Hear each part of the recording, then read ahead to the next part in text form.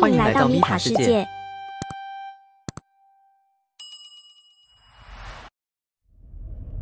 今天我们会有什么游玩计划呢？我们现在需要去到飞机场附近的旅馆住宿1天。为什么呢？本来我们今天是要飞往去阿德莱德游玩，结果飞机改到明天飞，而我们现在前往去住的旅馆是航空公司给我们的补偿。原来是这样。我们抵达到旅馆了，这间旅馆叫做 Moxy。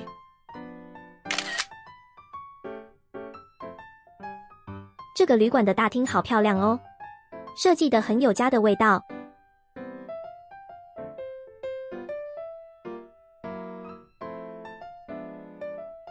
而且还有提供一些桌游和小游戏可以玩。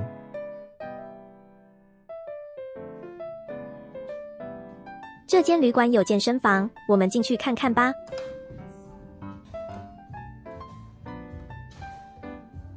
哇，这间健身房蛮大间的。是啊，只要是旅馆里的住客都可以免费使用。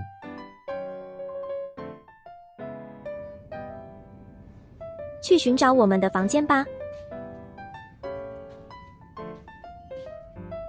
你看，这复古风格的水龙头是装水的地方吗？没错，刚刚柜台小姐有提醒说房间里的水是不能饮用的。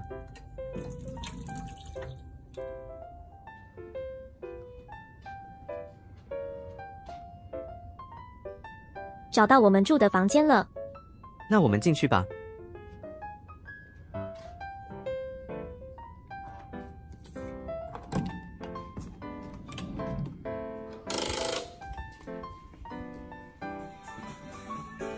怎么感觉好像来到了日本的旅馆？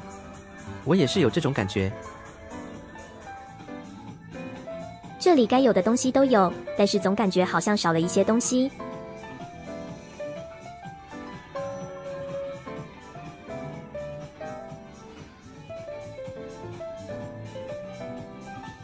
少了热水壶和室内拖鞋。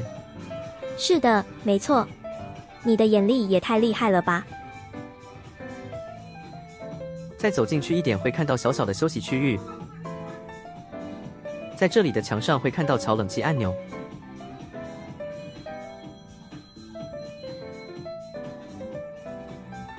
小休息区域的旁边就是床了。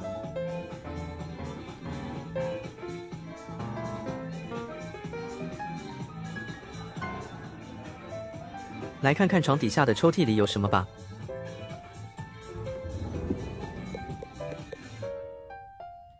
原来里面放的是保险箱。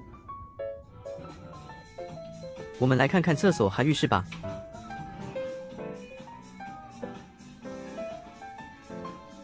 厕所和浴室是在一间的，但是有做干湿分离的间隔。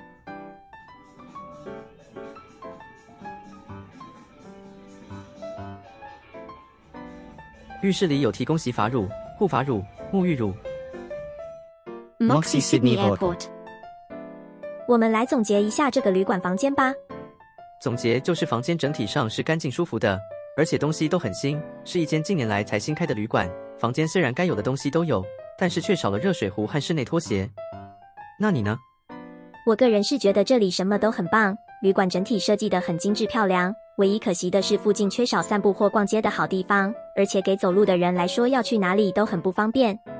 对了，你会给这间旅馆的房间几颗星呢？我会给3颗星，那你呢？我会给3.1颗星。我们去吃午餐吧。好啊。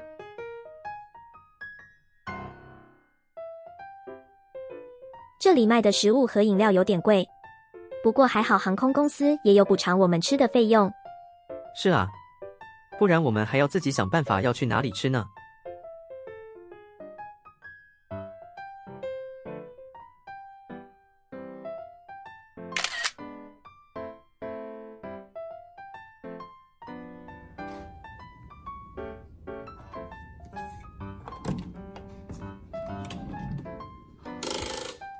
感谢大家的收看。